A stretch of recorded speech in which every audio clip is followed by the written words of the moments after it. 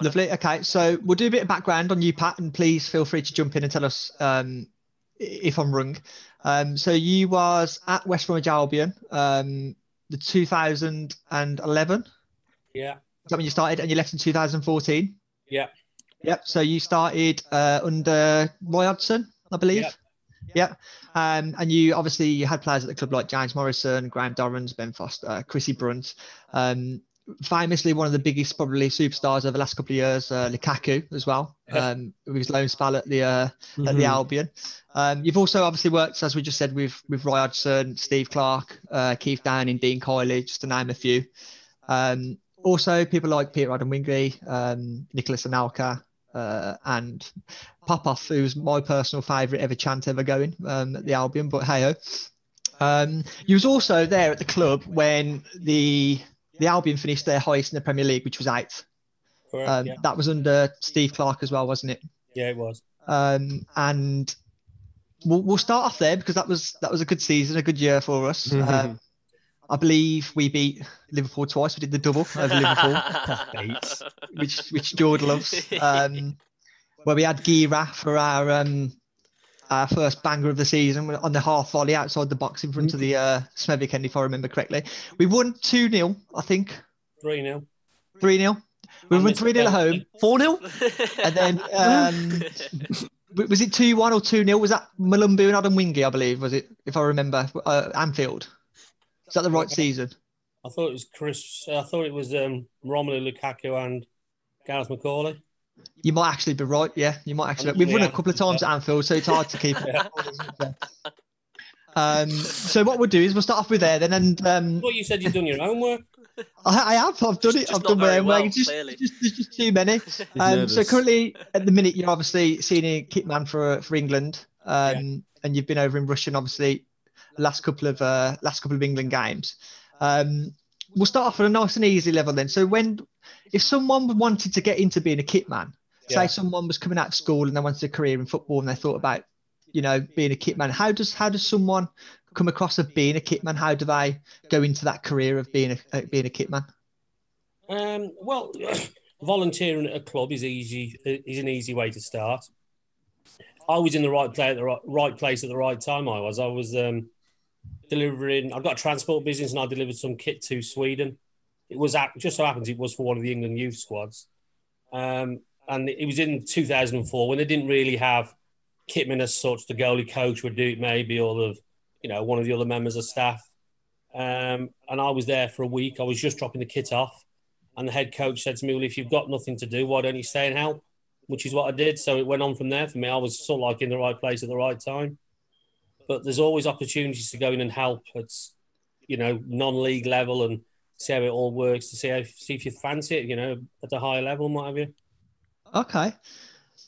Well, that's good to know. A lot of low league level clubs will obviously, volunteering will be great for that kind of thing and helps them. It's massive for them, I suppose. Yeah. Just in terms of getting a job inside of football, is that like the best thing to do? Is just go and like find your local non-league side, go and offer your hand to like sort of just go, I'll help out whatever you need, or? Yeah, it hasn't necessarily got to be football, of course, because they have, there's kitmen at rugby, hockey, cricket, bagmen at cricket. They have kitmen all across the board. They have kitmen at Formula One. So there's more than football. Sort of, plenty of opportunities. Yeah, go for it and see what happens, I guess. Yeah. Yeah, exactly. Just meet the right people, and you don't really know what'll happen. No, you're right. Yeah.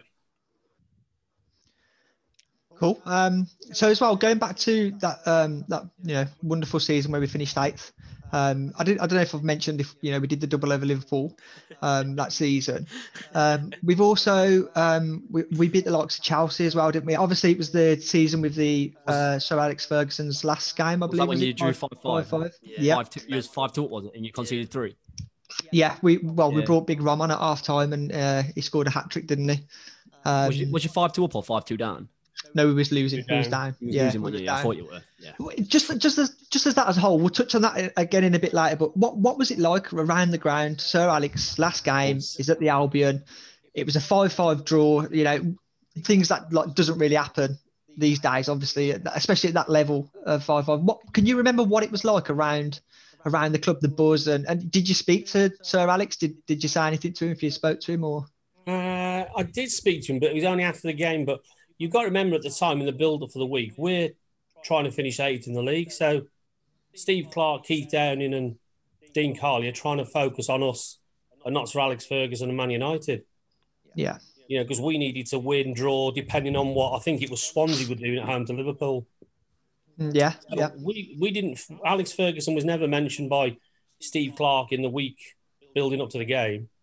You know, we tried to concentrate and focus and be as professional as we could to try and get the points to do whatever Swansea were going to do so we could finish 8th, because finishing 8th in that season was like winning the league for us, because the 7 teams above us were all the big hitters. And, you know, I think there was maybe 10 points between 7th and 8th at the time. You know, so we did it was like the mini leagues, wasn't it? The top 7, the next 7, and then the others. And we finished top of that. Yeah, yeah. I mean, we've gone into that as well. With Steve Clarke as well. What was he like as a manager? Was he hands on a lot, and was he quite calm and collected, or was he really passionate about him and got into the lads kind of thing? Because he was very passionate as it happens, but he'd also got a couple of good coaching staff with him. He's got Kev Keane, he's got Keith, he's got Dean. Keith would do a lot on the pitch, but Steve was always taking sessions himself. You know, I got on really well with Steve. He was very, very well liked at the club. Yeah, I think a lot of the Albion fans as well was really appreciative of him. I mean, for taking the club after Roy, because Roy was only there for about a year, wasn't he, before he moved on to England, obviously. And obviously Roy did well. He kept us up in the league. And someone like Steve, and I'll be honest, I knew he was at Chelsea, didn't really know much about the fella, if I'm honest, and he obviously come in and worked wonders with the squad we had. And like you said, to finish 8th in the league. You know, he's really good for a yo-yo club, as we're branded these days, or people are still branding us as a yo-yo club. What was the players like? What was their mentality like going into that? I know it's quite a few years ago, but what was it like? The buzz around the training ground, was the lads confident and that kind of stuff, because we saw it on the pitch as well. Well, they managed to create a really good team spirit, and I think we flipping only won 3 or 4 games from January to the end of the season. You know, I think we had such a good start. Yeah. And we kind of we didn't stumble to 8th because it was an unbelievable achievement, but we didn't win loads of games. And at one point, the new year, people were talking about European football. We were doing that well. And team spirit doesn't just happen, you know. It has to be created by the players and the staff and the management.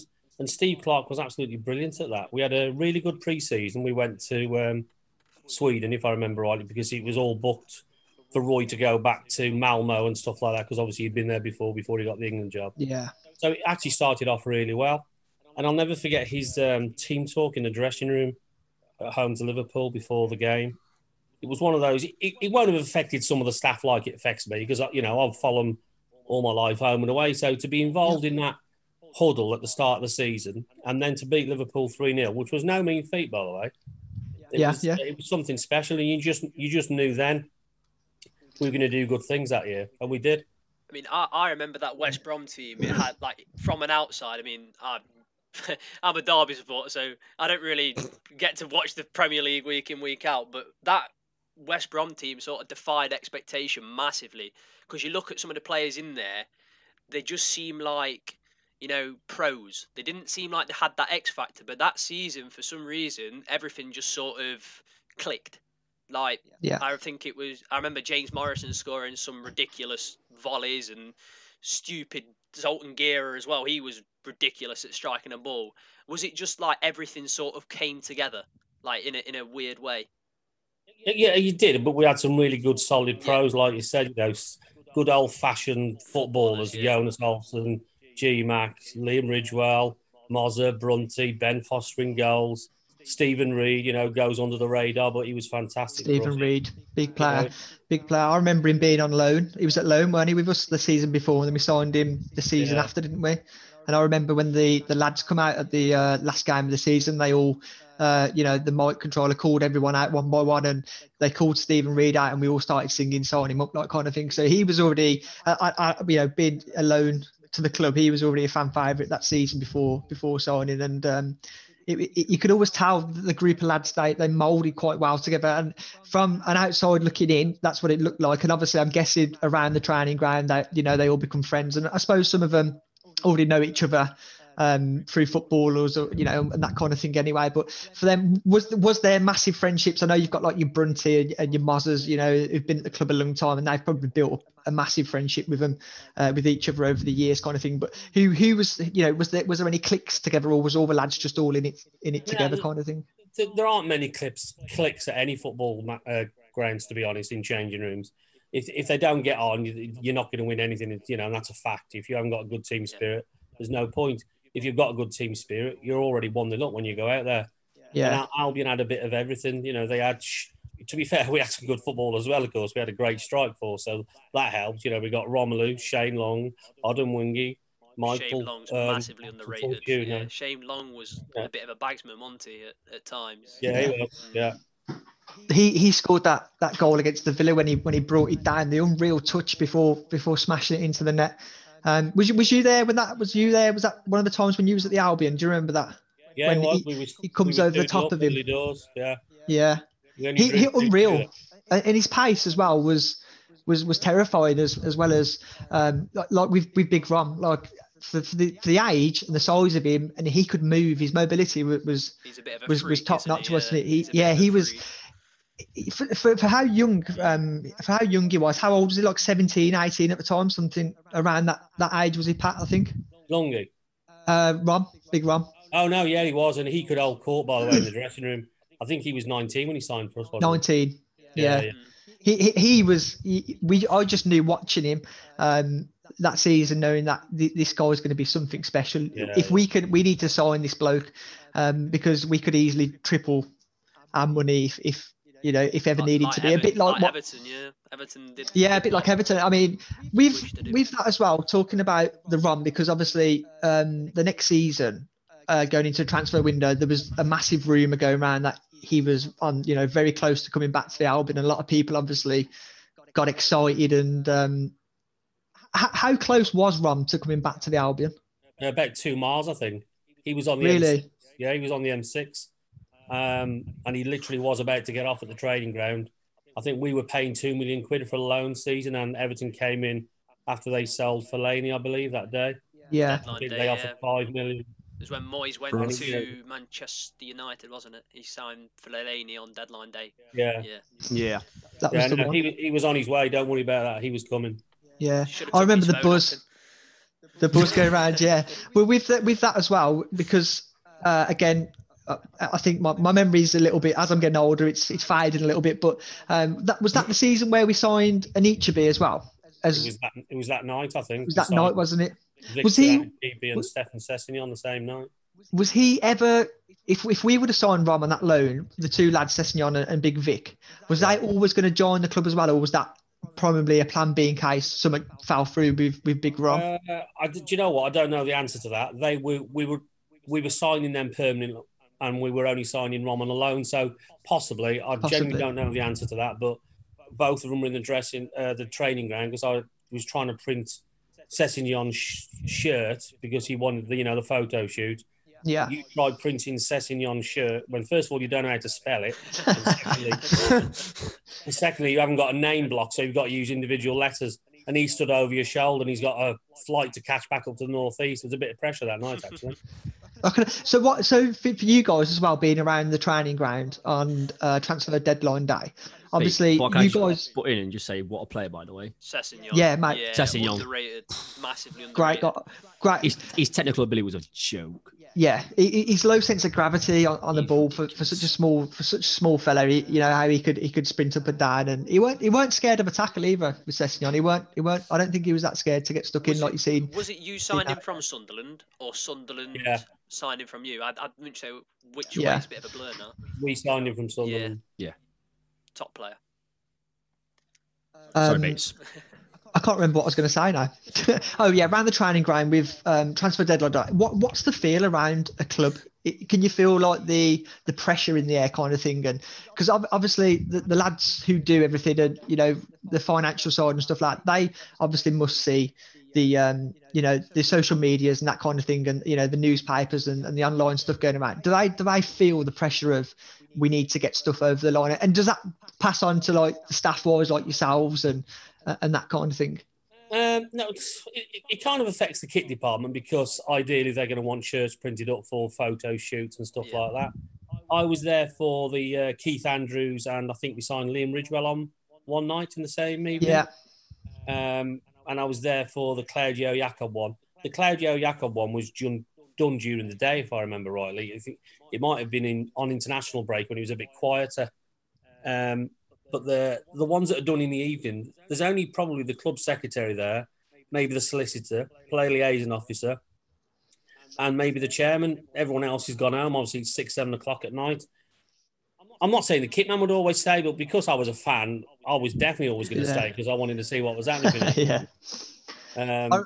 I remember going up to the ground a couple of years ago with a family member and his 2 young sons. He had 2 twins. He had twins, 2 kids, and he said, "Do you want the lads want to go up to the training ground? It's transfer deadline day. Do you want to come up?" And I was like, "Yeah, I've got nothing better to do." So, I finished work early. We'll go up, and we sat outside the training. We drove into the training ground and parked behind the Sky News van, and a bloke come out, the security bloke said, "What are you here for?" I was like, "Oh, the lad's just what." He was like, "You got to move up to the green gate." So we went back, and this silver Peugeot pulled up in front of the gates, and I didn't have a clue, and my wife's cousin never had a clue either. And the 2 lads in the back went, "Oh, that's Alan Nom. He's signing for the Albion." I never even heard of the bloke. I knew he was from Watford, never knew nothing about him.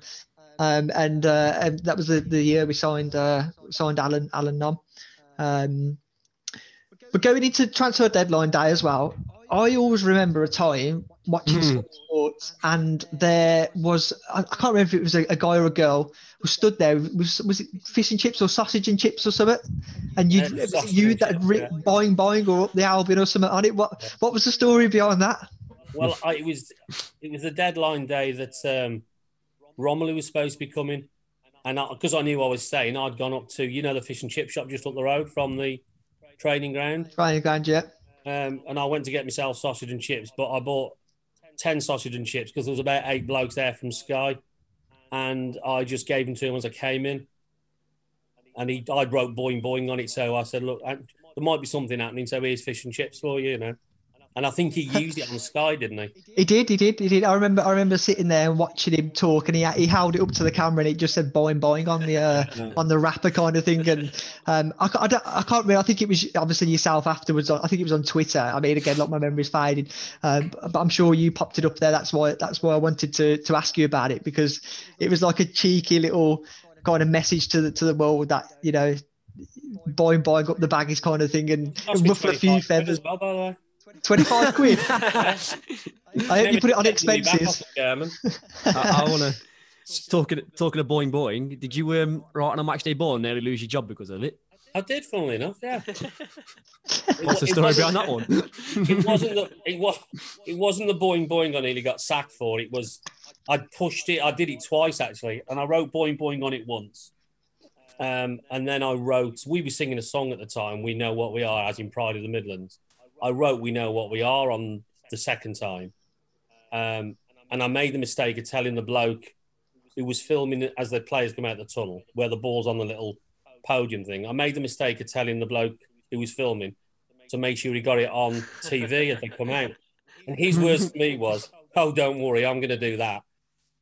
And straight away I thought, I'm going to get into trouble for this. And within 30 seconds of kickoff, I had a tap on the shoulder, sat on the bench, and the press officer says, "Have you written something on the ball?" And I went, "I might have done." And then I got called into the office on the Monday, and I think it even made the flipping Sun newspaper with the headline "Baggy Balls Up." Thankfully, the chairman and the chief exec didn't see the funny side of it, but just said, "Look, we can't be doing that, Yeah. So did you actually get really seriously in trouble? Were they like, this is your first and last strike? Anything like this again? And no, it wasn't as serious as that. Nothing like that. No, just a bit of a slap on the wrist. Yeah, what you're doing, you idiot. Did the ball actually get used in the game? Yeah, it was a match ball. It was the actual. I thought it was. Yeah, so you actually got used. That's brilliant. Did you get to keep the ball? That's another question I need to ask. No, I didn't. And do you know what? Over the next few weeks, at one point where we're taking a corner, the camera's homed in on the ball and you can see boing boing on it. And then for the next few weeks, Sky have used that picture as in if we're on TV over the next few weeks, they've used this picture of the ball. So Brilliant. Oh, that's brilliant. That's absolutely brilliant. That is. Talking with say chairmans and the ones above as well. With Jeremy Pearce, what was he like as an owner / chairman? What was he? I'm going to ask you the question.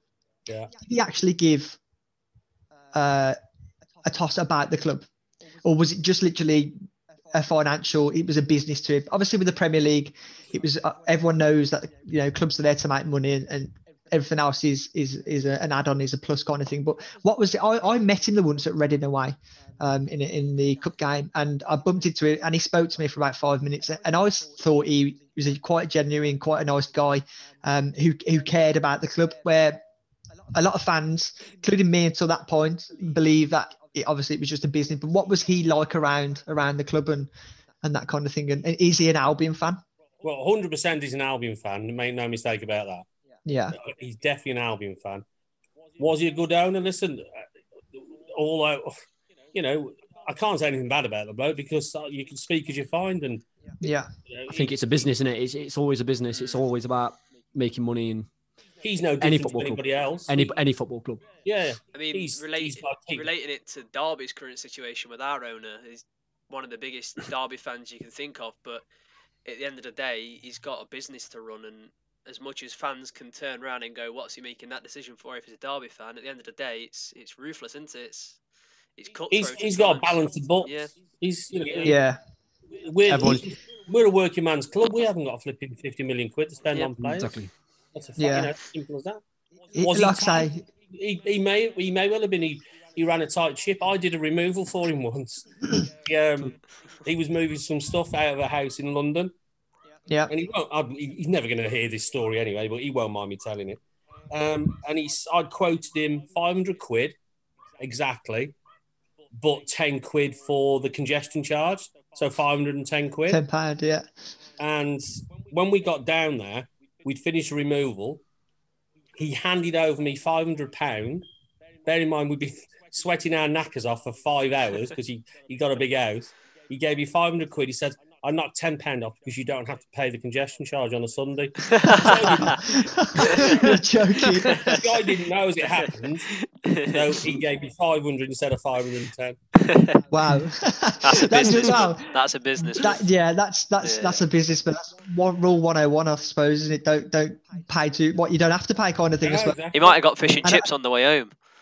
I suppose you put that into the club as well, with the Baggies and obviously that the whole storm around Sido and that potential move to Tottenham and that kind of thing. So I had 5 minutes with the bloke. I thought he was quite a genuine, quite a nice guy, and actually cared about the Albion. And I think we lost to Reading. I think it might have been the quarters of the FA Cup or something like that. We lost. It might have even. It wasn't the semis. It might have been the quarters. It could have been the semis. I don't know. But he seemed like a nice guy. You what? Sorry. I think it was the 5th round in a replay. 5th round, yeah, something like that, yeah. And I thought he was genuinely quite a nice guy. He had 5 minutes to talk to me. We were just passing each other in the corridor, kind of thing, and I was like, "Oh, you're Jeremy." And he's like, "Oh, and we spoke, and he seemed like a quite a nice guy." So, with Roy Hodgson. Obviously, a lot of the Albion fans call him Uncle Roy. I really appreciated Roy at the club. I thought he was a really good manager. He got the team playing attractive football. What was the impact he had? And obviously, I know it was your first year with the Baggies. Obviously, you're a massive Albion fan anyway. So, what was it like around the ground and the club with Roy Hodgson? Well, I was fortunate enough to be at Albion for 2 seasons where they finished 8th and 9th. I never had the hassle of relegation and stuff like that. So we were in a position where we were probably safe in February and March. So the lads are getting more days off. They're not training every day, because don't forget at the time our aim is to stay in the Premier League, and that was it. Yeah. And he had an unbelievable effect on the club. No two ways about that. And he was a tough act to follow for Steve, which some fans don't ever. I'm sure, Steve Clarke did this. Steve Clarke did an unbelievable job following Roy to keep things going. I think Roy Hodgson's a little bit underrated as a manager. I mean, I know Jordan probably isn't. The meeting has been upgraded by the host. Oh, cool. All right. Sorry. What's it? Roy Hodgson gets a bit of a bad rep because of his time with Liverpool, because obviously it was like the transition of Liverpool where they sort of didn't have the big names and the pull power at that time. But his track record across most of his clubs is fantastic. I mean, he's doing a good job at Palace now, and he's did a good job at West Brom. He sort of was a bit unlucky with the England job as well, with the sort of timing of it, following the golden generation sort of thing. So I think he's massively underappreciated as a manager as well. And he's one of the English managers who actually went abroad and did a bit of business as well. So he spent most of his time abroad, didn't he? Yeah. To be fair, he was Switzerland manager, won the league at one of the really small clubs in Sweden. He was really popular with the lads as well. Yeah, I think a lot of Albion fans don't really have anything bad to say about Roy. I think we all. I remember it was Bolton, wasn't it? Last game of the season away, I think it was, and we all said our goodbyes and give him, wished him well, because I think everyone really did appreciate him at the club, and it just showed again what the club was trying to achieve in the Premier League and what they were trying to bring in, and obviously again players like Anelka. I mean, I know that didn't work out well, but to bring someone like Nicholas with that stardom and that fame around him, a big French footballer, obviously did extremely well at Chelsea and Man City and that kind of thing. So the pull-in was great, and we still get it to these days now, where we get the big names mentioned and that kind of thing. So I think a lot of Albion fans appreciated Roy a lot for what he did at the club, and yeah, like you say, with Steve Clarke, he had big boots to fill, and I think he filled them quite well, to be fair. Yeah, it wasn't Roy who bought Nicholas, of course. It was Steve Clarke. Yeah, it was Steve, yeah. With the now, I remember as well, again, was I think it was a video the club might have put up a couple of years and years ago. You had at the training ground a load of international kits hanging up on the wall. What's the story behind the international kits? Well, Chris Brunt had been abroad with one of, they got a match, and he just bought me one of his shirts back. I love Chris Brunt. I was a chairman of the Chris Brunt fan club, and I still am, And he bought me one of the shirt back from that game. I'm not going to lie, I can't remember who it was against. And I said, do you mind if I hang this up in the, I got a print room, which is what the lads had to go through to get in the dressing room. He said, no, carry on, hang it up. So I hung it up, and then Mozza bought one in, Dozza bought one in, and they all started bringing in. Even Steve Clarke bought one in. It was one of those. And eventually we almost had one for every player. And Craig Dawson, who was in the England under-21s at the time, he actually bought one in, but it hadn't got his name on it, just got a number on. So the lads took it off. They wouldn't let him hang it up. So you're not putting under-21 shirts in here. It's got to be seniors, So Is it like that around the club with like the recognition of talent sort of thing? Because I know with my brief spells of going into Derby's training ground, they've got a lot of like past players like Will Hughes and Jeff Hendrick, sort of academy graduate shirts on the wall, sort of painting the picture for the next generation as such. Is it like one of them sort of things where it's setting this like the theme, really, like breeding the success? It definitely was when I was there. Obviously, it's been a few years since I worked at the club, but in my day, around the area where the youth team got changed, I can definitely remember things like pictures of Jack Rose, who was a keeper who played for England under-16s. They'd have that Jonathan Lico played for the under-16s England. They'd have those pictures of them stood up with the national anthem being lined up. Around the first team setup, and the first team area, we got pictures of goals and celebrations and stuff like that hanging up on the walls. But they were always being updated season by season. They never stayed there for a long time. They always rotated them and changed them around. So it doesn't go stale. It's like a project of them moving them, like a timeline, I suppose. From when you was at West Brom, is there any players or people you still stay in contact with now? Well, I'm still in touch with Peter. I still drop Chris Brunt the odd message here and there. I went and did something with the foundation, and Boaz was there. I saw Mozza the other week at Lillishall because he's now involved with the under-23s. So Yes, I of went course, to watch Albion under-23s against Wolves under-23s. So other than that, there's actually no one now left at the club, player-wise, that was there when I was there. Not a soul, they've all gone. Just an interesting one. Do you ever still get in touch with Romelu Lukaku? Do you know what? I saw him. I was at the World Cup in Russia and we played Belgium, didn't we? Yep. Yes. Yeah. And that was the first time I saw him since the day he left and the day he was supposed to come to Albion. And to be fair, I hugged him and I whispered in his ear, I said, I still haven't forgiven you. And he knew exactly what I meant. Because he was, he was coming that night. Yeah. He was definitely on his way. It's just one of those things. I read that. Fair enough. And are you still his favourite kitman? He's already crossed one line. I remember going to a players' meet at the club a couple of years back, and I put it on Twitter, and Pat messaged me and said, "Ask Chris Brunt who his favourite kitman is."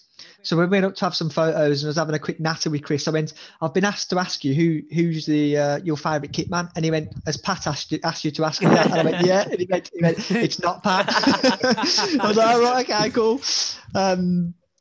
But yeah, like Chrissy Brunt, Chrissy and James Morrison are my favourite two Albion fans from my generation. Albion fans, Albion players, sorry, from my generation.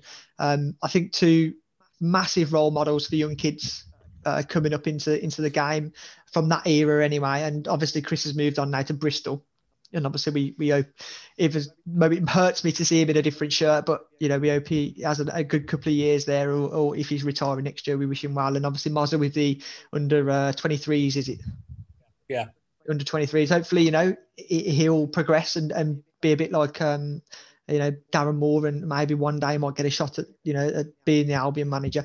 What would, as obviously you've known them as well quite a long time, could you see Chrissy going into management as well, as obviously taking the same step as what James is doing? Absolutely, yeah. I'm sure he'll start. He wanted to play another season or two, Chris, to be fair. Yeah. Mozza, I think, was ready to start going into the coaching business. I'll be amazed if we don't see Brunty back at our club as some kind of coach with a youth setup. I say, from the outside with Chris Brunt, he just seems like he is the leader. Like he is Mr. West Brom for me. Like when you think of West Brom, you think Chris Brunt. Yep.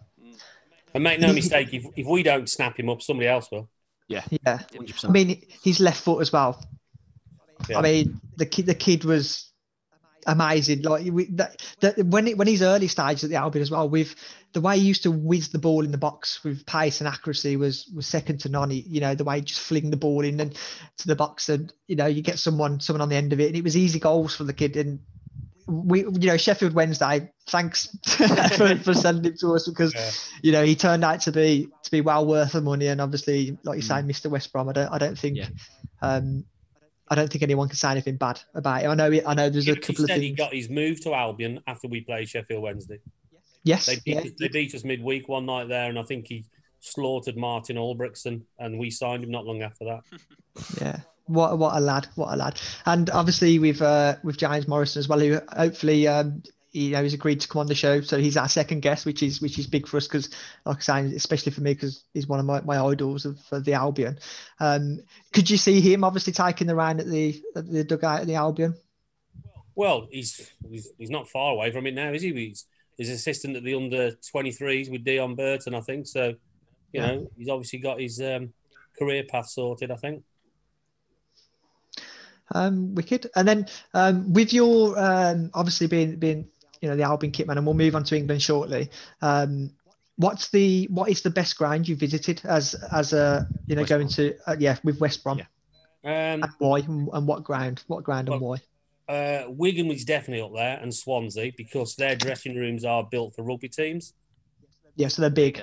Yeah, so they're massive. And if you go to places like Newcastle, for instance, Fulham, they're tiny little places. I don't like to moan about Fulham because it's quite a little historic place there, a little cottage where you get changing. Yeah. But there's no room to put anything anywhere. It's the same as Newcastle. You wouldn't believe how small the away dressing room is. It's quite surprising. So if you push Newcastle. You wouldn't think it, would you? Yeah. So I would say my all-time favourite away dressing room is Wigan.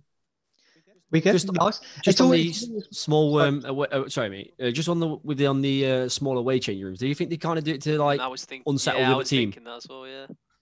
No space. You're kind of banging Trapped around in, into each yeah. other and trapped Yeah, in. Do you think they do it to unsettle? Well, I was at Norwich once, and you know, they had tours with fans coming through the ground. Yeah. So, because I like to set up nice and early, the blokes knocked on the dressing room door and said, "Look, we've got a tour coming. Can we leave the door open so they have a look in?" I said, "Oh, you can bring them in as long as they don't touch anything. You can bring them in. I've got the squad numbers. The shirts are all turned around. No one knows who's playing. I wasn't giving anything away." And this tour guide goes on all this spiel. We've got concrete benches. We give them cold showers. We make sure there's no electric and all this. And as he's about to leave, I went, bear in mind, he's got 30 Norwich fans with him.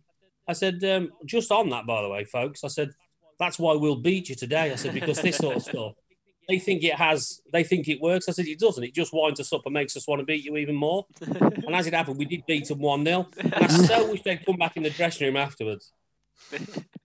It is, so it does, obviously a lot of grounds, and I know the bigger clubs these days, make the changing rooms, the away changing rooms a bit more comfortable. But so the actual, the basic of the wooden benches, the cold showers, it actually motivates the lad to go out and go, we need to smash these today because they put us in that room with a cold shower. Yeah. We need to go out there and turn them over. It's the other way. It's the other end of the spectrum at Arsenal. It is luxurious, their dressing room, for the visitors. But they've got this massive unit right in the middle of the dressing room. So if everyone's sitting down, you can't see. Chris Brunty sat opposite James Morrison, he can't see him. No one can see him because there's this massive wooden unit in the middle. So no one can sit down and speak. Everyone's got to stand up. So you look at like the sort of newer dressing rooms, the Man Cities. I know I've seen that quite heavily. Tottenham's. They're all quite massively spacious. Is it like that in the other end, or is it sort of a bit dumbed down, like you said with Arsenal? Is it that they do little things like that now? Because obviously I think there's going to be some sort of, you've got to give them this and that. It's how it should be, really. Yeah. A lot of the away dressing rooms, they're obviously improving as the new stadiums go up and stuff like that. In fact, the new dressing rooms at Wembley, I haven't used them yet, but they've been built basically to NFL spec, if you know what I mean. The massive, massive arch and what have you. So I'm looking forward to doing that one in a couple of weeks. And I think Tottenham's new one's like that. Yeah, Leicester's. I did a game the other week at Leicester for England, the other month at Leicester, and theirs is like that. They're definitely improving. But some of them, when you get Yeovil away in the cup, like we did once, when you go to places like that, there's a bit of an eye-opener. How do you go about setting up for somewhere like Yeovil? Obviously, with like somewhere like the Emirates, you've got the luxuries of being inside, probably a massive space and that kind of thing. With Yeovil, how does your setting up? Is it any different to setting up at Tottenham, Arsenal, Chelsea? No, you just have to be. You just have to try and work things out best you can. Sometimes there's not enough space to hang up 23 shirts, if you know what I mean. Yeah. But I actually really enjoy going to places like Yeovil because as a kit man and you see what the kit man's like at Yeovil, I don't know if it's the same lad now, but when you're in the Premier League and you're a kit man, you've got access to phone calls to Adidas for boots, Puma for kit. You can have everything delivered next day. This kid at Yeovil, who was about 18, he hadn't even got enough warm-up T-shirts for the lads to warm up in. He's got a washer and dryer smaller than the ones I've got in my house. The blokes down the lower echelons of the league, these are the decent kitmen, by the way. You can be a kitman in the Premier League and have all the luxuries in the world. You still learn off these kids down on the lower end with the smaller clubs and the smaller kit allocations and the space they've got. It's a tough gig down the lower end. You sometimes see it when like FA Cup day and it's Sutton United. I think a few years ago when who did they draw in the cup? Was it Arsenal? Arsenal. And like they were showing you the dressing rooms of what the Arsenal players were getting changed in, and it must be a bit of an eye opener for professionals as well, who are sort of looked after. They get the glamorous stuff going to these places where it's at their comfort zone as such, and you do see it in the FA Cup. And I personally think that's sometimes why you see these giant killings, because they go there and they're not comfortable. They just unsettles teams. You won't remember this because you're not as old as me, but I'm sure about 20 years ago, West Ham played Rotherham away, and I don't know if they won or lost. I can't remember in the cup. and they actually moaned about the size of the dressing room. You know, I think it may after have the game, happened they in the moaned week about with Tottenham as well, going to Bulgaria. I think that may have been a factor with them over there as well, because obviously the facilities for was it Plovdiv, Lokomotiv Plovdiv? Yeah, Plovdiv, I yeah. think that may have got to some of their luxury players as well. These sort of players who were thinking they've made it, and they're playing for Tottenham Hotspur, and I was going to say that. Like, I imagine for the smaller teams like West Brom themselves going to a big ground like, say, a Liverpool and Arsenal, and they've got a smaller changing room. Obviously, not so much now, but if they try to unsettle them with changing rooms, it'd put a bit more firepower in. But if it was like a Arsenal going to Liverpool or whatever, the superstars so much in the teams are like get a bit unsettled because they're used to being looked after and glamorous. And I imagine it's more for the bigger teams it'd upset. Whereas, like you say for yourself, if it happened to West Brom, they're up there, they're raw, they want to go and batter them, kind of thing. Yeah, but also don't forget Harry Kane, for instance. He's been on loan at lower league clubs. Yeah. He'll know exactly how it works. You'd be surprised. The big hitters, they don't moan about it. The players, they've all been there. They've all started somewhere, haven't they? They know how it works. Of course, yeah. So before we move on to England, then, and obviously what you're currently doing now and that kind of stuff, just run us through what is the day-to-day of a kitman, what, to the build up to the game, what you have to do with the, obviously going away as well. Like, I'm guessing you guys got there day before and get all the dressing room set up ready. So on the day, you haven't got to really do that much prep, shall we say. So just run us through your day-to-day of what you do as being a kitman. Well, I'm sure most kitmen are the same. They normally go the day before. The team would normally train on a Friday if they're playing on a Saturday. And then 2 off, 2 o'clock. If we were playing in London, for instance, we would leave the training ground 2 o'clock, get down there for dinner, have an evening meal.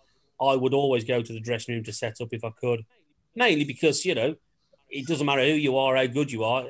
Everybody forgets things. Mistakes happen. You've seen it. Kitmen have forgot whole kits in the past. Yeah, it does happen. Was it So Manchester United? I used to. Is it the big one, Manchester United, when they played Southampton? And they had to play in... They had their own kit, didn't they? And they should have had their away kit, And they ended up playing in Southampton's away kit, didn't they, or something? Away kit. I thought, there was a kit clash, wasn't there? That's all. Yeah, they got their own kit instead of their away kit. I don't think he got anything, to be fair to him. I am sticking up for the kitman here. I don't think he forgot anything. There was just a bit of a kit clash, wasn't it? Yeah, we didn't forget. The kitman union lives on. Yeah, absolutely. Yeah. So we would always set up the night before for that reason, to make sure nothing was forgotten. We'd make sure everything was set up, other than maybe the match shirts, And then I would still go back down on the Saturday just to make sure everything was all right, and, take in the atmosphere and wait for the players and staff to arrive. What do the players do so if they're kicking off on a Saturday at 3 o'clock? Yeah. What's their routine? Do they train before they go? Obviously, in playing 90 minutes, they do any gym work or nothing, or is it just literally low key, rest, eat, fuel yourself, and then get ready? They might do something. I think Albion, once we were playing Swansea in an evening kickoff, and I think we did something one morning, just a walk through, nothing, no training, no one's doing any running, just they'll do set plays or something like that. For instance, with England the other week in Iceland, we kicked off at 5 o'clock. We didn't do anything in the morning. I think in Denmark we kicked off at 7:45, but we did something on the day of the game, just to break up the day, really. But if it's a 3 o'clock kickoff, they'll try and sleep in as long as possible till maybe 10 to have some breakfast and then have a pre-match meal. And there's a famous quote from Wayne Rooney about early kickoffs, 12 o'clock kickoffs, and he moaned about eating pasta at like 9 o'clock in the morning. Is that kind of what they eat on an early kickoff, or is it breakfast, or is it something like, your carbs, like your pastas and stuff? They'd have options. They wouldn't just have pasta, obviously. I've seen an interesting story about Robbie Keane, who he said he never ate breakfast for on a match day. If it was a 3 o'clock kickoff, he wouldn't eat before the game. Yeah. So people have their own little rituals. Some will eat, some won't, Paul Sharney can bring his own food. So that leads to another question. Oh, really? How awkward is it to deal with somebody who's got awkward superstitions? Like, there's some weird superstitions with people. Like, they have to have the left boot in a certain place or some stupid stuff like that. Well, you say stupid stuff, but when these people have superstitions, it's like silly for us, but for them, it's everything. Yeah. Carl Walker has got lucky pants, and people laugh about it. Yeah, but wasn't that in the documentary, the All or Nothing one? I think I've seen a bit of the Kitman talking about it in the documentary. Well, there you go. He's had these lucky pants because he hasn't been at Tottenham for a while, has he? And when they give them to you at the end of the game, say, look after these, but can you make sure you wash them for the next game? You know, these little pants, you got to try and look after them for 4 days. I was sleeping with them under my pillow to make sure I didn't lose them. Was there something, I don't know what this has just popped into my head as well. Was there something about Stephen Reid and his shin pads? Yeah. Was that his lucky kind of charm or whatnot? No, he's had these shin pads for years and years and years. And unbelievably, I set up on a Friday night at Albion, and I think my daughter came with me just to help, and she said, "Oh, can I put the shin pads out?" And I went, "Yeah, okay, you can put the shin pads out." And she's put Stephen Reid in somebody else's peg. And of course, when I've come to check before I leave, there's no Stephen Reid shin pads. And I may even have rung him and said, "Stephen, I've flipping lost your shin pads." But my daughter had put them in a little peg about 4 seats down, so we actually found them. So yeah, he'd had his, shin pads. They'd like to use the same one. Some of them got their children's pictures on, their wives' pictures on. Yeah. Oh, wicked. And we'll finish off then. Predictions for this season for West Brom. Touchy subject at the moment, I think. It very is touchy. I'm still hurting. If we were playing Barcelona away tonight, I'd say we were going to win, but realistically, they're going to have to sign a couple of people to have a chance of stopping up. I agree. Yeah. And again, as well, while we're talking about the fans can't go to the grounds at the minute. Hopefully soon that'll change. They'll start letting. Obviously, I know they've done a bit over the weekend. And with the empty stadium, what is it like being involved in a match where there's literally no one there apart from obviously your team, their team, and a few of the club's officials and that kind of thing? Are the players actually struggling? Because I know a lot of teams like ourselves, the fans, we give them a boost and they run at 110 instead of 100. Are the fans are the players actually struggling that much with fans being there, or with fans without being there, or are they not that really fussed by it? Are they struggling? Possibly not, but you could ask 1,000 footballers, would they rather have the fans there, and every one of them is going to say yes, they would. Yep. And the first time I experienced no fans was when England played Croatia last year. They had to play behind closed doors. And you actually hear every single word that's said on the pitch. And I mean every single word. Wasn't there a funny story from that game of the fans on the hill? Yeah, there was about 30 fans and you could hear them singing. I've seen something on the internet about that, I think it's not so much. I think that the footballers would struggle. I think they'd struggle finding that extra step that the fans give me. If they concede a goal, where, like, for me with Liverpool playing in Anfield, we've always got a 12th man with the Anfield. Like, that's why when Barca came, we beat them 4-0 kind of thing. We give them that extra lift. I think it's not so much they struggle from the start. It's when they concede a goal and the fans get behind them and lift them back up again. Or like Bates said, when you're behind, you score a goal to draw and then you go for the winner. I think that's what they'd struggle with a little bit more rather than struggling from the beginning kind of thing. The players want the fans back as much as the fans want to get. I was speaking to Mr. Holmes, Dwayne at Derby, and we asked him, I think it was 2 or 3 games after lockdown, like after we returned, and he says like he's one of them players that when he starts cramping up in like the 70-odd minute, he tries to listen for the fans to sort of will him and get through the rest of the game, and it sort of puts it all in perspective when you hear it. Like, fans do make a massive difference. I mean, Sheffield United last season probably missed out on Europe because the fans weren't there. And they won games single-handedly at Bramall Lane because the atmosphere is unbelievable. And I think some teams, I mean, again, would West Brom be doing better when the fans are there? Quite possibly. Because it is an extra man. Like, when you score a goal, it lifts everybody. Yeah, absolutely it does, Yeah. Okay, well, we'll move on to England. Obviously, what you're doing now, we've got to start with Russia. I think literally everyone and his dog believed it was coming home. That year, I know whenever England go into a tournament, and like rightly so, with next year with the Euros, we'll all believe it's coming home until the first game kicks off, and then it's it's over kind of thing. But with Russia, I think it was a bit different. I think the faith actually started to become a reality the more obviously the tournament went on, and obviously with Gareth Southgate, I mean, what a job he's done. We can't really say he's not done anything, but good. He's got England to a semi-final in the World Cup, which obviously is amazing for us. And what was like with the players around? Obviously, I think I heard you mention that you was away for like 6-7 weeks as well from your, obviously your family and your children and your friends. And what was it like for you, first of all, being away from home for that long? And did you get homesick? Did you miss, obviously, comforts? The comforts, just the general day-to-day stuff kind of thing of your routine? Thankfully, the missus is in the other room, so she can't hear me. But you know, when you're involved in a World Cup representing your country, which is effectively what I'm doing. Yeah. You don't. Do you miss your children? Yeah, of course you do. But flipping out, It's once in a lifetime sort of thing, isn't it?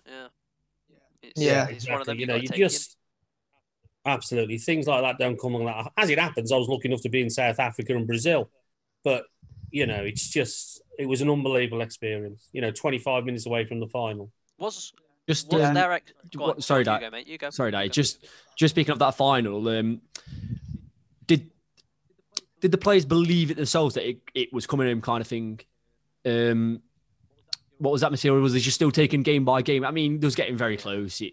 Was they getting excited, kind of thing, or was they just saying, it's the next game, we need to win this game before we can think about the next game, kind of thing? Similar to what I was going to ask. Was the excitement there? What was they believing as well as us at home? It's not something that can happen every week. It's a World Cup final. It's the biggest thing in football for a lot of players, and it's not something that can happen each week. It's not a Champions League that happens every year or a promotion that happens every year, kind of thing. Now, I'm disappointed I don't know how many of the lads in Russia were in Brazil. I'm going to say there wasn't many, I don't think. Yeah, I agree. I don't think there's many, was there? No, I don't think so. And you know what? When everything's grounded, and that's why we did so well, because no one got carried away. Everyone did take one game at a time, but they're watching all the videos of the fans back home. They can see how it's building, from the groups to the fourth round to the quarterfinal, semi-final. They're taking it all in. All the videos are getting played on the big screen for the players. It's all used as motivational and stuff like that. The celebration in the parks and the beer flying everywhere. It's they love to watch it. Does that boost the lads on as well, seeing that, knowing, or does it give them boost? So it doesn't put any more pressure on thinking, you've got millions of people back at home thinking this is coming home and we've got to bring it home, or else it's game over for us, kind of thing. They're watching them on their phones when they're sat getting ready for training. They're watching these videos on their phones. They're watching them all. They didn't miss any of them. I think the whole "it's coming home" shtick is a bit of a inside joke to us all now, because it's been so long, and every year it's happening. I think it's not so much it's coming home. I think it's like a togetherness, isn't it? Like we all believe that we one day will win something. We just don't know when. Just don't know when. Yeah. Let's hope he's in Qatar. Hopefully, yeah. It's getting closer. We're improving. We've got a lot of talent coming through. Very, very good talent. It's all promising for me. I believe it's only going to get better. Yeah, it's promising signs, isn't it? I mean, being in a semi-final of a World Cup, it's a bit better than what we've done, obviously, in previous years. Yeah. The only way is up, kind of thing. So aim for the sky. And hopefully, in my lifetime, we'll actually see him, win something, whether it be the Euros or obviously a World Cup kind of thing. There's one moment I want to ask about, and it was when Kieran Trippier just curled in that free kick into the top corner. Like, what was that feeling? Because for me, sitting in front of the telly, I was thinking, like, we're going to do this. Like, it's happening. Can I elaborate on that? What was the stadium feel? Do you know what? It's the whole day, when you... Because I'm a fan of England as well. If I hadn't been there working, I'm on the terraces. I'm over there. I used to go and follow England as well. The whole day, really, the build up, a couple of days, and you could just sense something. Yeah. The England players were never overconfident. They were just, confident. They got no other reason to be anything but confident. Yeah. When the national anthem's playing and you're singing it and everyone's singing it even louder than they did against Colombia and Sweden in the previous rounds. Just that sort of stuff, you could feel it building. And to score after 3 or 4 minutes, I think there was about something like 11,000 England fans in the stadium, which is a lot, It's one of them moments you'll never forget where you were. It's one of them, like, I can feel my hair standing up. Yeah, I can feel it standing up. Just thinking about it now. Even now, goosebumps. It was amazing. Yeah, no, I got emotional singing the national anthem. It's just one of them. You can't help it. touching on the national anthem as well? What is that actually like? Standing there at Wembley or where be it, you know, and you've got all the fans around you belting out the national anthem. You've got the players obviously there with you as well. What describe to us if you can what that's like?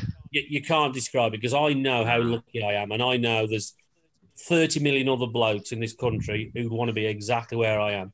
Every single football fan, every man on the street wants to be doing what I'm doing.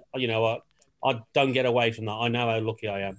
It is the best feeling in the world when you look to your right or left when you're singing the national anthem and the whole end is full of England fans. You can't see anything other than England flags, St George's crosses.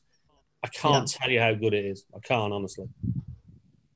Yeah, I bet it's a surreal, like you say, once in a lifetime kind of feeling of standing there and the hair standing up and the roar of the lads afterwards and things like that. I bet does that. Do you think? And obviously, you tell us.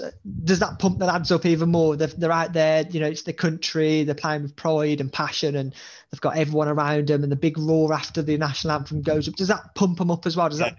England fan, I don't know if you've ever been to an England game abroad. If you haven't, you make an effort and do it. You put it on your bucket list. Yeah. England fans abroad are unbelievable.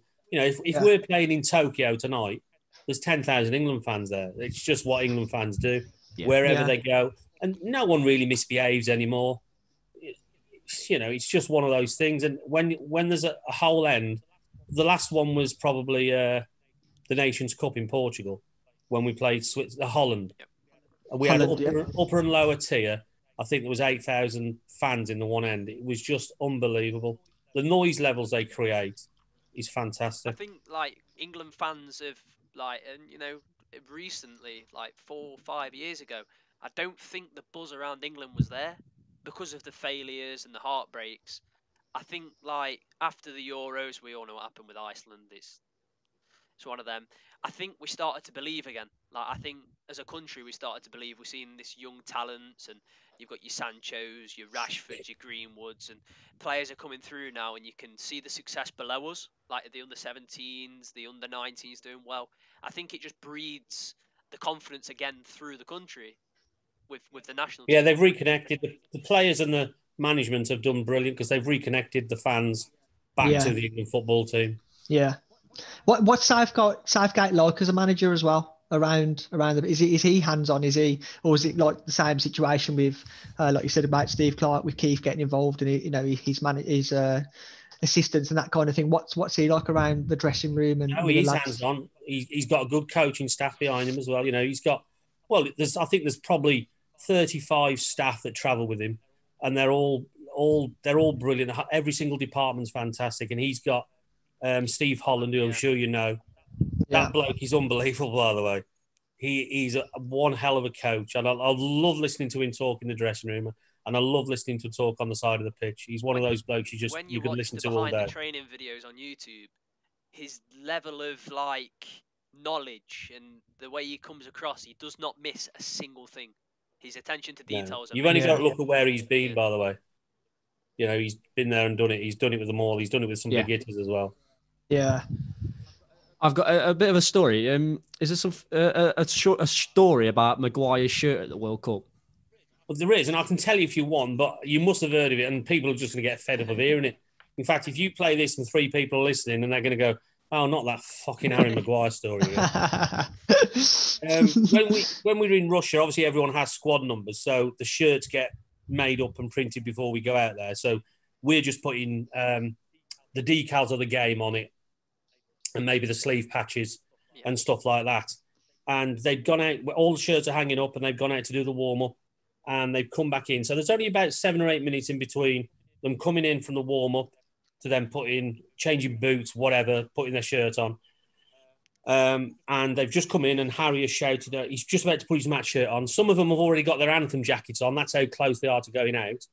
And Harry shouted something like, "Frosty, you've printed me a shirt big enough for me granddad. I can't fucking wear this." And I don't know what had happened, whether it had been wrong sized, because it can happen. It could be marked up large and it's an extra large or whatever. So I had to try and print a shirt up in 3 or 4 minutes. There's 2 of us. I've got a very, very, very good assistant. He's not an assistant. He's he works with me. He's one of, we would take it in turns. He'll go out on the pitch to collect the balls in after the warm-up, and I'll go in to make sure the lads are sorted. We'd alternate. It just so happens this day, I decided to go in the dressing room, and then you've got about 3 minutes to print up a shirt for Harry. It's quiet in the dressing room, so everyone's focused on me, trying to find a name block, letters, numbers, a shirt, all to print up within 3 or 4 minutes. The gaffer's over my shoulder. He's watching, see what I'm doing and what have you. And he's literally put it on as he's walking out the dressing room with other lads are lining up in the tunnel. It was a bit of a pressure moment, but, we got through it. And I think he scored after about 10 minutes. Did you actually change your size of a shirt? Well, the lad who works for me, Neil, says we don't think we did. Yeah. We're not sure what happened. It could have been one of these things where he thought it was maybe a bit baggy or whatever. We genuinely don't know. Yeah, all one of them superstitious things. Yeah, our job is to make sure the players are going out, not worrying about boots or shin pads or shirts. Yeah. Exactly. The last thing they want, or the head coach wants, is someone asking for different size shorts, literally just as they're going out. They want us to be focused on the game. So it was a bit of a pressure moment, but we got through it. And like I said, he scored. It's a bit of a moment as well when you see players swapping boots. Like, is that to do with, again, superstition, or is it just purely to do with, I'm not pitch, or I'm not performing well in these, but last week I scored in the other one, so I want them on, or is it? Well, it could be exactly that. If they could slip over after a minute, purely for nothing to do with the boots, but if they get it into their head, it's the boot, and they want to change it, and that's it. With England, we sometimes have 3 or 4 pairs of boots on the side, just in case they want to change. They'll give us them to take out, just in case. Who's the player with the most boots? Well, listen, they've all got. People ask this story, and I get fed up with people saying, "Oh, how many pairs of boots does he need?" These boots cost 80 quid. Yeah. They're the most important thing a player can have. No one ever says to me, "How many flipping cars does?" I don't follow Formula One, but who's the bloke who drives for us? What's his name? Lewis Hamilton. Lewis Hamilton. No one says how many cars has he got at 5 million a pop, but he's got 5 in the background. I would like to know, to be honest. Yeah. Most players have got 3 or 4 pairs of boots. That's just what they have. They have a couple of molds and a couple of pairs of studs. Do they train in the same ones as they're playing, or have they got match day ones and training ones? No, they have match day and they have training boots. I say they've all got 3 or 4 pairs. Trent Alexander-Arnold, he just comes up with 2 pairs every game. Every training session, 2 pairs, and that's it. That's all he uses. It's a funny one with boots. Like I suffer when you have a new pair of boots, you get blisters. Is there anything you do to the boots to prevent that? Like this, or is it just them sort of wearing them to bed them in? No, they'll wear them, and we've got a machine that can stretch them half a size overnight and stuff like that.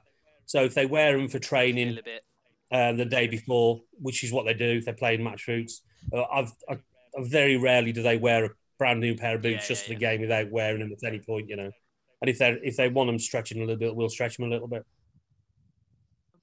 And we'll move on as well, because I am quite curious of the time, because I don't want to take up too much of your time.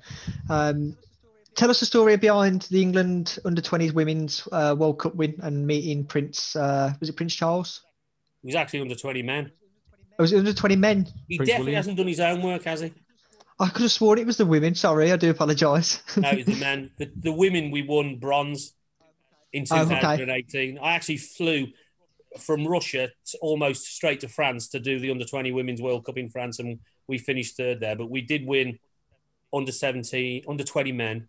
They won it in 2017. In fact, the 3 lads who played up front, Adam Armstrong, he scored 3 yesterday for Blackburn. Yeah. Calvert-Lewin, who scored the winner in the final, scored 3 against us. Yeah, don't talk about that. Did Dom Slanky score yesterday as well? Yeah, he did. He did, yeah. And he was man of the match in the final, by the way. I remember watching that game, yeah. Oh, wow, okay, so... The final. Yeah. So it was Prince William, wasn't it? You met him?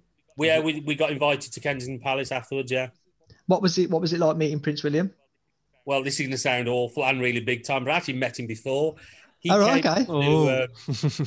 into the dressing room at I want to say Johannesburg in 2010. Yeah. He definitely didn't remember me, but, he came in there, so I'd met him then. And then we got invited to the Kensington Palace, and the head coach, Paul Simpson, introduced me to him, and Prince William said, "Nice to meet you." And I went, "Again." But he didn't remember. And I didn't remember. He's a big Villa fan, is he not? Or am I thinking? Yeah. Yes, he is. And we did have a chat about that, actually. Yeah. And what did he say? Did he say anything interesting? No, not at all. He's got more important people to speak to than me, that's for sure. Yeah. But it was a good experience. Again, it's a once in a lifetime. Once in a lifetime. Yeah. Cool. Okay. And so we've talked obviously about a lot what you do and what you do, what you've done at the Albion and what you're doing for England. What do you get up to on your time off? Have you got any other hobbies then? I know, which we'll touch on again in a little bit, about the team in Wales, which I'm not going to pronounce because I don't know how to. But we're going to talk about it and say what other hobbies do you do, and what do you do just to generally relax and get away from football, for example? Well, I've got 4 children and a grandchild. Okay. 2 wives, 1 ex, 1 present. So plenty to keep me occupied. I collect Adidas trainers for my kids. That's amazing. That is a big. That's amazing, by the way. Again, we'll talk about that in a second as well, amazing. Because we cannot not talk about. I should ask a question. How many pairs? I got on show. I think there's about 120, but in the garage I've got another 60 or 70 pairs. And just for the record, that's not a lot. Some of the Adidas collectors I know have got thousands. Darren Bent has a ridiculous amount of shoes. Darren Bent, yeah. I think you've spent too much time with Ben Foster, because I think he's got a bit of a collection of trainers as well, hasn't he? He's a Nike man. I was there the morning. He managed to get. He won't mind me telling you this, I don't think.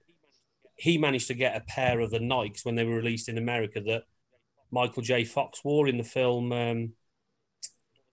What was that film with the car in? You 3 are too young, aren't you? Probably. Me and Dottie might be. I don't know about Maisie.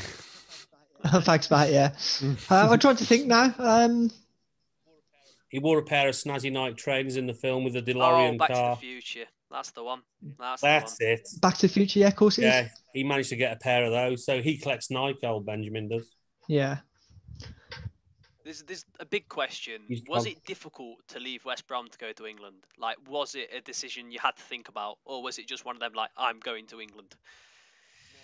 No, it wasn't. It wasn't that easy, actually, because I'd worked with England since 2004. Yeah. And I've got a transport business, which is how I earn a living, basically. I transport the kit across Europe for England, Scotland and Wales in vans, and I supply them with kitmen. So I've got 14 or 15 kitmen who work for me, and I supply them to England, Scotland and Wales as and when they need them. And I was working in 2004, started working in 2004 for England, and then the job came up. We were going on a family holiday to Kos or Greece, Rhodes or Greece. Kos. Was that the year you was in Kos and you messaged me because I was in Kos and I was going to meet up for a drink? But I said you got to pay, so you didn't turn up.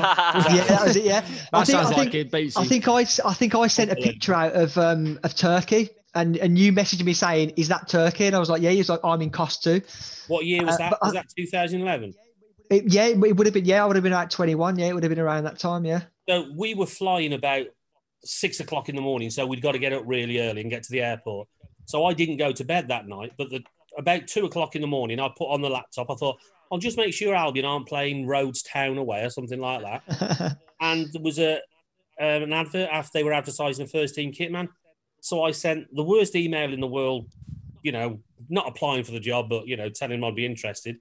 And about 2 o'clock that day, we're lying by the pool, and I get a phone call from a lad called Andy Marriott, who was the player liaison officer at Albion at the time. Yeah. And we spoke over the phone, and he offered me the job there and then. That's how it came about. When I actually came to leave Albion in 2014, first of all, one of the hardest things I've ever had to do was tell Steve Clarke I was leaving.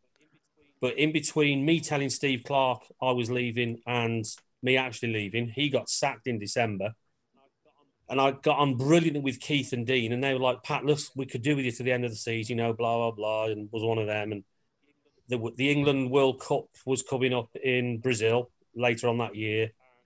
And it was a tough decision. In fact, I'm not going to lie, I shed a tear when I remember a lad called Chris Hall, who's doing Albion TV. He came into the dressing room the last away game I did, which was West Ham. Yeah. And he said, "Oh, can we just, you're leaving today. Can we just do a bit?" I said, "You can, Chris." I said, "But we're doing it without video." I said, "I'll talk, but I'm not doing it video because I'll end up getting upset." It was one of them. So, we did do a bit of chatting, but I didn't let him film it because I knew what I can imagine it's like a lifelong dream to even be West Brom's kitman, never mind England kitman as well. Yeah, exactly. So. Yeah. Would you ever go back to the Albion? Would you ever give up England and go back to, well, not even the Albion? Would you ever go to any other club as well, or is it just your main focus now is as being the England senior kitman for as long as you can? I definitely won't be jacking England. Will they get rid of me? You never know. You never know what's around the corner. It always treats you at the next camp as if it's your last because you just don't know what's going to happen. You never know. Yeah. Do managers ever bring in their own kitman? An international level? Yeah, international. So if like Southgate got sacked and they brought someone else in and they literally turned up and went, he's bringing his own, obviously his backroom staff in, and that includes a kitman. Would that be bye-bye Pat kind of thing? Yeah, it would. It happens in football. No two ways about it. I'd like to think it won't happen just yet. I'd like to think they're not going to get rid of Gareth. No. But definitely happens in football. That's why, when fans get the ump over players not being loyal and stuff like that, it's no different. Clubs aren't loyal necessarily to players either. It works both ways. And players get, for instance, Craig Dawson's a great example, isn't he? Yeah. He got so much stick for going to Watford and stuff like that. But do you know what? I remember Shane Long when he went to Hull. And the fans, I think we played Hull a couple of weeks after he left. Weeks after, yeah. But I'm telling you now, the bloke didn't want to go. Yeah. The club have got to balance the books. They get a raw deal, players do. Because fans just think they don't want to play for their clubs, and it's not always the case. What stops them from coming out and saying that though to the media? Are they not allowed to physically come out and do an interview and say, listen, I love West Brom and I didn't want to leave and I had to? Well, there's no way anyone who I've worked with is going to come out and say, I've been stitched up by that bloody club. People don't do it because you never know. They might want to come back one day. Yeah. You just don't know. So they're never going to come out and slaughter them. But it does work both ways. With Lee Camp, with Derby, I know he left in like unsavoury sort of terms, and we've always, whenever we've played Birmingham, we've given him the rounds of it. And I think in a podcast, I can't remember who we did it. I think it was a Derby podcast. He was talking about it, and he said he actually never wanted to leave. He said he only left because obviously at the time we had Lee Grant and Lee Camp, and Grant was the one we was favouring. He said I had to play, or else my career would have sort of failed. And he went to Forest, which made him an even more hated person to Derby fans. I was going to say, I think you're giving the rounds more because he went to Forest. It all happens. He plays to us, we play to him. It's like the pantomime villain sort of thing. But he did say in a podcast he loves Derby, but he'll never be able to look at us the same because of the amount of abuse we've gave him over the years. And abuse. Yeah, and he came to Albion, by the way, and he's a really, really genuinely nice bloke. Guy. Yeah. Yeah. Okay, well, moving on then to the team in Wales, which, if you could pronounce it for me, that would be great. Pronounce it. It's Carnarvon. Surely you Carnarvon. can Carnarvon. We asked our Welsh mate how to pronounce it, and he couldn't tell us. He's only half Welsh. He doesn't speak Welsh. He's half Welsh, yeah. He's going to hate us so much. We got asked to obviously ask you about that, and we wanted to touch on it anyway. And someone asked us as well to ask you about fish cakes. So about your team in Wales and your fish cakes. The lad who asked about fish cakes, unbelievably, he lived in Wales the same time as I did. And followed Albion. And it was only when, I tell you how we our paths crossed. After one game once, which Albion had won, James Morrison booted a ball into the crowd at the final whistle, and his daughter caught it, and she never gave it back, the little shyster. So I touched base with them then, and I got the ball signed for them, what have you, and then found out that he was brought up in Carnarvon and went to school there the same time as I did. So I was born in West Bromwich, but then moved to Carnarvon in 1969. So my early years in the 1970s was spent in Carnarvon, and I used to go and watch him with my old man. And then over the last few years, I've just got back into it, and now I'm on the board of directors. I was at Barry Town yesterday, which is a 7-hour round trip from Telford. So I don't need to tell you that's commitment. I don't miss any games. I'll be going to Flint away next Wednesday night. You know. How did they get on yesterday? We got robbed 3-1. Oh, oh, sorry. They obviously they do a lot better, and obviously you're on the board of directors there as well. Yeah. What's that like being involved at a small club and being on the board? I'd love them to do all or nothing with Carnarvon Town. Yeah, because it is unbelievable. The volunteers on the board, the fans, the local community. Carnarvon is one of the most deprived areas in Wales. It's got one of the highest unemployment rates in North Wales. It's got a population of about 12,000. They're the 5th best supported club in Wales. And if it wasn't for the volunteers and the fans, the club wouldn't exist. They do an unbelievable job. Yeah. Mine and Jordan's local club, they're very well supported at Ilkeston Town. We're massively supported. And it's sort of, when your sort of town comes together, it's quite crazy to believe, really, isn't it? Like, there's that many people in such a small area. Well, I'm glad you've mentioned Ilkeston because I've known them take 3,000 to an away game. I followed Ilkeston. I have with their fans because they played Middlesbrough in the cup, didn't they? Not so long ago, and I think they took 3,000 fans in them, didn't they? Lads, I'm just going to take light on because it's a bit dark. Yeah, I just thought that. I thought what's going on. We won't keep you too much longer, Pat, because we don't want to because we know you've obviously got a lot. No rush. Are you sure? Absolutely certain. Because we obviously we do really appreciate it, and I know you're a nice guy anyway because I remember that. The longer it takes, the more I get paid, doesn't it? Yeah, that's it. Yeah, that's it. We'll pay you in fish cakes. Basically, couldn't even buy you a pint. What do you mean? What's the story behind the fish cakes then? There's no story. I just have fish cake and chips wherever I go. Oh, right, okay. And I go and get fish cake and chips. It's just a go-to little bit of a ritual. What kind of fish? What fish is it? God knows what. It's probably all the dregs. Don't know. Yeah. Okay. They're only about 30p. Do you want to move on to quick fire then, Beats? Yeah, we'll do the quick fires now. Jordan Doughty, you can do this bit if you want.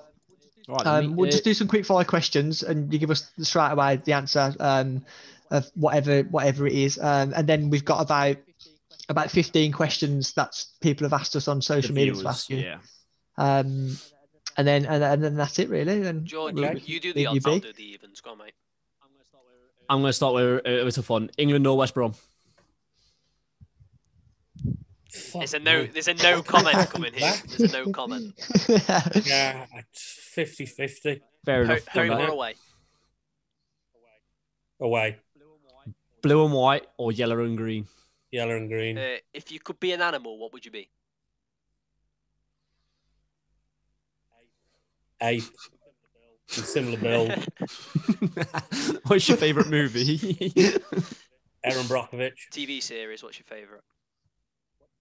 TV series.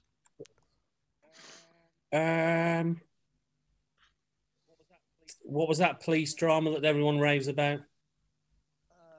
The one on BBC One. It's that good. I can't even remember the name. Line of Duty.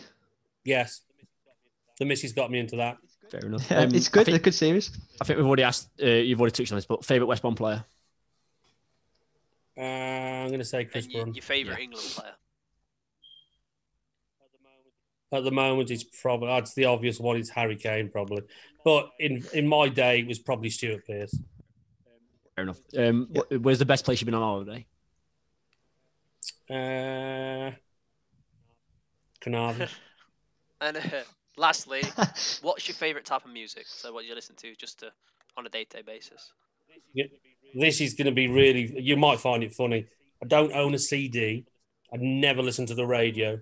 I'll drive to Turkey tomorrow for 3 days and I won't have the radio on. I don't listen to music at all. Yeah. I'm not a big person on music. I listen to podcasts in the car, so... Yeah. But if you push me, I'll say the Carpenters. Fair enough. Right, that's quickfire sorted. And that's that one. What everyone wants to know now. We'll go on to the questions for Pat then off social media. What the viewers want to hear, and obviously if you can't answer them for whatever reason, that's fine. That means I won't be able to. I can tell by the look on his face. Yeah, no, I don't know. You might be able to. I'm not sure. So the Baggy's Bible asks, if you could choose one, would it be England or West Brom for Kitman. For Kitman? Yeah. Be England. I'll never go back into club football. I'm a grafter, me. I'll put a shift in. But club football is hard because if you've got kids, every single weekend is gone. Even through the summer because you're packing your new kit up in June. Yeah. Every single weekend is gone. It's hard work being a kitman at a club. Anthony Keff asks, what's your favourite kit you've overseen? Do you know what? This New England kit that I've printed up with the new font and the numbers, I don't know how they keep improving it year on year, but they flipping do. New England kit, yeah, it's a good kit, isn't it? It is a very white kit. So I'm going to go with a new all-white kit. If I've got a choice of shorts, I'd still go white, but I think it was Iceland we played white, and I just thought it looked brilliant. Pleasing. Yeah. Danny asks, favourite ground to visit with England and West Brom? So what's like your favourite with England and what's your favourite for each team? Well, do you know what? Wigan, as a fan, an away day is brilliant because it's an unrestricted view. You can park 2 minutes away. There's a bar right underneath. They look after you there. You take 4,500 fans. There's no hassle. It's easy to get to. So I'll do like that. But London away days are probably my favourite wherever I go in London. Because there's nothing better than getting up early and going on a train. And for England, it's Wembley. There's no better place to go. Jack asks as well, best game you've seen live? And I'm guessing he means while you're working, basically, while you're obviously being a kitman. Both West Brom and England again. Yeah. Well, I was lucky enough to be on the bench for the 5-1 at Molineux. People will moan at me for saying that, but that doesn't happen very often. Yeah. And I have to say, the penalty shootout win against Colombia. Oh yeah, yeah, yes. That must be something. That's going to be special. We can't win a penalty shootout, and it's the first one we've won in a major tournament. That must have been amazing. Yeah, it was. Just touching on that. What was the atmosphere around the players when Gareth Southgate was showing or who was taking the penalties? Because we've not won one in a major tournament before. It was a very, very big moment in obviously an England career. No, but it's all organised beforehand, of course. They take penalties every day at training. So as soon as it goes to a penalty shootout, everyone knows who's taking the penalties. And you won't know this, but if it goes to a penalty shootout, the staff have a plan as to where everyone is placed for that first couple of minutes because you're not allowed on the pitch for the penalties. So there's a drink station, there's a jumper or T-shirt station, there's a coach station, or there's an analysis station where they're all telling them, people will be speaking to Jordan Pickford, the goalie coach will be chatting to him, and, it's very well drilled and very well organised. So it's almost like as soon as the whistle goes at extra time, everyone knows everyone's got a role to play there. In that penalty shootout, the order of what was meant to happen, which was planned, was broken. With Eric Dyer taking was it Eric Dyer took the winner? Yeah. Yeah. He scored the winner, didn't he? Was it meant to be someone else? I heard something like someone had cramp and they didn't want to take that fifth penalty like beforehand, like in the huddle, and Eric sort of went, "I'll do it." I heard like I don't know if it's tongue in cheek, like, but I did hear rumblings of it. I don't know, but I tell you now, that's the kind of thing Eric Dyer would do, because if ever it kicks off, you want to be behind Eric Dyer. You leave him at the front. I was just going to say, I've watched the new the Tottenham documentary, and he's their odd man, and he's always the one to fucking say, like, let's get stuck in and kind of thing. He's a great bloke. I did a under-20s World Cup with Eric in 2011, I think, in Turkey, with the likes of Harry Kane, Connor Cody, and whatever. You knew Eric was going to make it then. Yeah. Fair enough. Go on the mates. Sandra asks on Twitter, your favourite WBA chant apart from the Lord's My Shepherd? Well, I was a big fan of the Goran Popov one. And me, yep. That was a good chant. I'll let you sing it if the two lads don't know it. I'm pretty sure they know. I'm not going to boast you with my singing skills. But it was along the lines of Popeye. Team tune. So, yeah, it was good. Sean asks, for both, again, for England and West Brom, who's the nicest player in football and also the nicest manager you've played, they've been under and against? Definitely the nicest manager I played against was Roberto Martinez. When I was kitman at Albion, we played Everton away while he was there. And their kitman, basically, is a lad called Jimmy Martin. I think he runs the club anyway, if you know what I mean. He's one of those blokes who's been there since the year dot. But he's there, and they're having a little bit of lunch before the game, and he's come and got me. It's about 12 o'clock before anyone's got there. and I've just sat in his office with me, the Everton kit man, and Roberto Martinez just chatting. And then unbelievably at Brazil, he's turned up there to watch, it might have been Kale possibly or someone like that, I can't remember. And he's remembered me. And he's just, how I sort of thing. So he was a really nice chap. Belgium at the World Cup? Yeah. Yeah. Yeah, he was. Yeah, he was, yeah. That must be, fair enough. Okay. Yeah. It was the worst manager that you've played against. If you can say, if you can't say, then. I don't think they mean tactically. I think they mean as the worst bit of an arsehole kind of thing. Yeah, a bit of a dick, yeah. Well, listen, when you're losing and you're sat in the dugout next to them, we're all arseholes. Yeah. Yeah, true. You'd be amazed what goes on between the two benches. I've been at Albion. I don't want to say too much, but when you get invited to go back to the head coach of the opposition's room for a glass of wine, what have you, the number of times people don't go back and refuse to go back because of what's gone on during the game. You've seen that with Lampard and Klopp last season. And Klopp, Yeah, towards yeah, the season. Part of the game I watched, Lampard. Yeah, because it's Lampard's all part of the game, by the way. It's all good fun. Of course it is. Yeah, it's all passion in it. It's nothing. Yeah. It's nothing against each other. The friends by next one. Some of the greatest rivalries in football are enhanced by managers, like with Jose. I mean, Jose's an enemy to everybody, really. I mean, there isn't many people who like Jose Mourinho, but he's a character. He's I think he's a winner, isn't he? And I think you've got to have that nasty streak to become a winner. You can't be nice to everybody. You can't be nice in football. I don't think you can. Yeah, he was on the bench when West Brom were about to be the first team to beat Chelsea at Stamford Bridge when they had a penalty with the last kick of the game. Oh, yeah. And ended up drawing 2-2, and it kicked off in the tunnel and what have you. It was one of them things. He's flamboyant, isn't he? He was in a monk. Flamboyant. Yeah, he looks to be involved. Yeah. I think you. So, nicest player.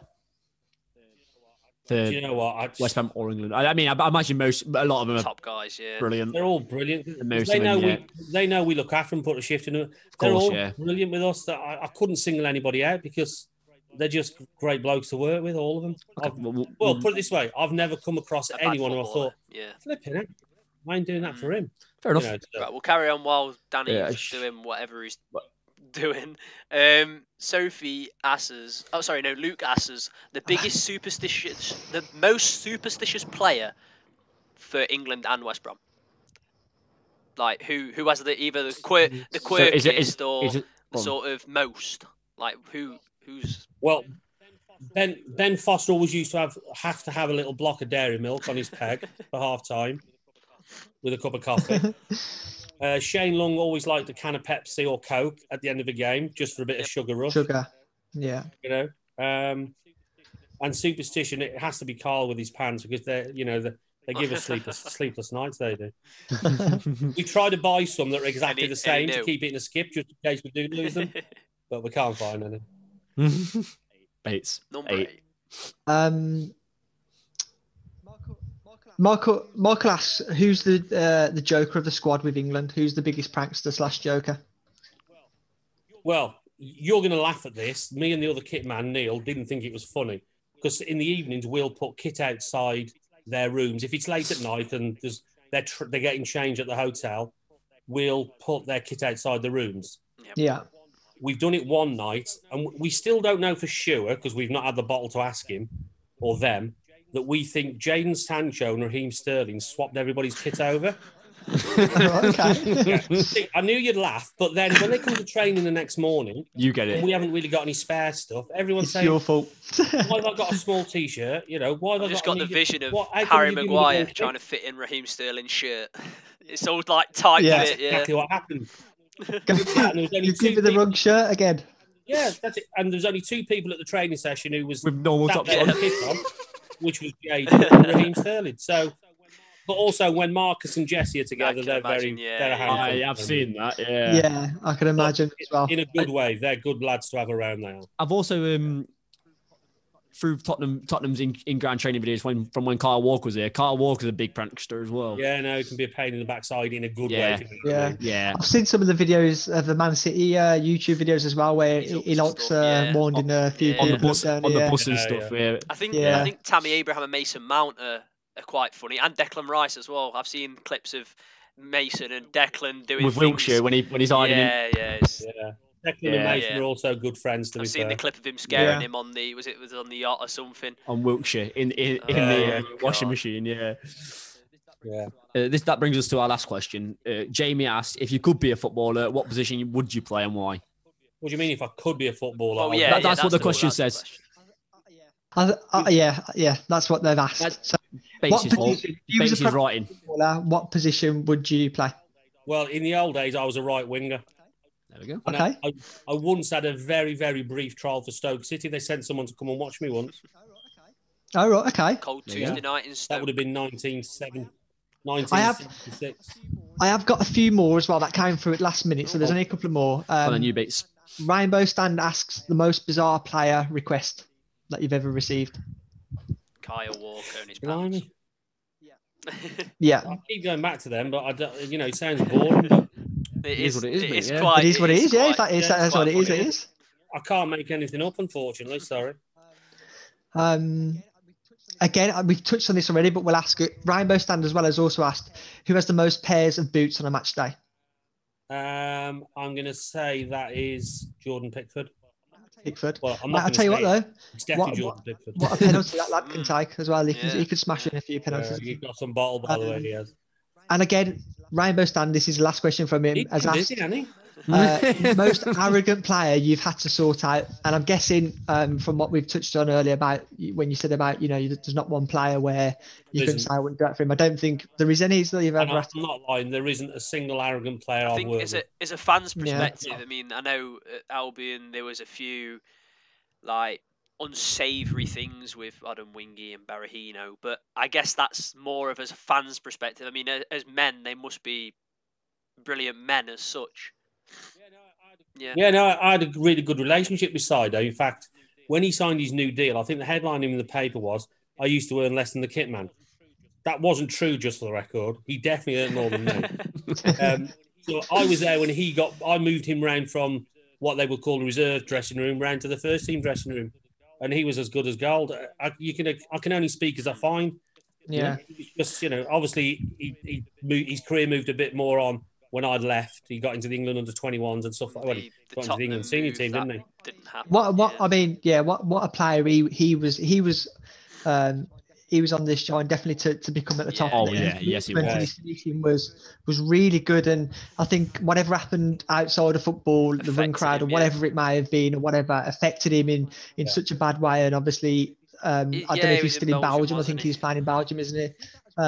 With that as well, Pat, I don't know if he was there at the time, and again, you don't have to answer, but there was a rumour going around that obviously one player had got in an altercation with Sido where Sido might have ended up on his backside in the dressing room after a game. But was that true? Was you there then, or? It is true, but you'd have to ask your next guest about that. Yeah, thought so. Okay, cool. Last home game of the season. Yeah. Wicked, lovely. He knows the story about that.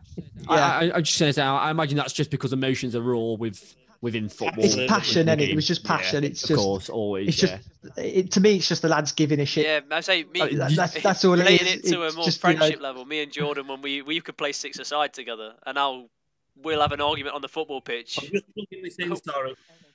Yeah, no problem. I've got to charge it up. But it's football. You argue, it's done. When you get off the pitch, your mates again. Yeah, it's done. Your friends again. Yeah, of course. Yeah, there's no friends in football for 90 minutes. That's the way. You can't. We've had that conversation before, haven't we? There's no friends in football for 90 minutes. No. The last question we have got was to do with Peter Odemwingie. What happened with Peter with the deadline day drive to QPR, shall we say, if you know anything about it? Was he actually told? Because to this day he says he was, but obviously a lot of people say that actually he had no right to be going down there. It wasn't. It wasn't agreed with the club, like kind of thing. I had to pick up the pieces in the dressing room afterwards, if you know what I mean, because obviously the move fell through, and then he gets moved out of the first team dressing room. He has to train by himself in the afternoons. He has to get changed in one of the youth team dressing rooms. So it's actually a sad time for me, because I was a massive Peter fan, and any Albion fan now will say, it's possibly the best strike we've had over the last 10 years. So it was a tough time for me because you have to toe the party line and you have to do what you're told. Was he told to go down? I don't know his honest answer. All I know is that Dan Ashworth was in charge, and Dan Ashworth did everything brilliantly. So you'd have to ask Dan that. I don't know. He was a good lad, weren't he, Dan? Did a lot of good things for the club. Never replaced him. Yeah, no, I don't think we have. It was a tough time as a fan and me working there because I really felt sorry for Peter. Some of the pros probably wouldn't have felt sorry for him. Yeah. But when you see how it properly affected him, it affected me as well at the time. Did it affect any of the team, any of the lads? Or they were just like, well, Peter's still here, like, he's still one of us, or was it like, actually, you didn't want to be here, like, go away and train on your own over there or whatever? Or well, he almost didn't have any contact with him because he's coming in at 2-3 o'clock in the afternoon when the lads are going home, and he's then coming in. So it's basically one of the coaching staff, the kit man, and a couple of the other staff, and he's out on the pitch. There was nobody else involved. For a player to sort of, the move was off. The move was off.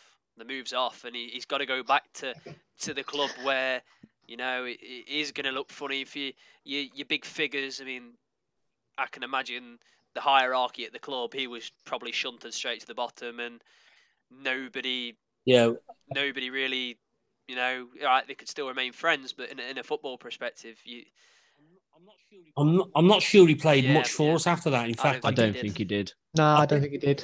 I definitely remember him warming up, and somebody in the crowd said something to him, and he said something back. And Steve Clarke has sent the sports science lad down to go and get him to bring him back up. So I don't think he actually played again. It must be difficult. Again, obviously, he probably wants to honour his contract. I mean, as a footballer, I can only imagine that you're being given X amount of pounds of football to do what you love. You know what I mean? And if he can't do what he loves, it must affect him as a person as well as as a professional. He was a good, honest bloke. We had a couple of laundry ladies who worked at the club, and I'm not kidding now. He would empty his wallet. Pat, look after the ladies, share this out.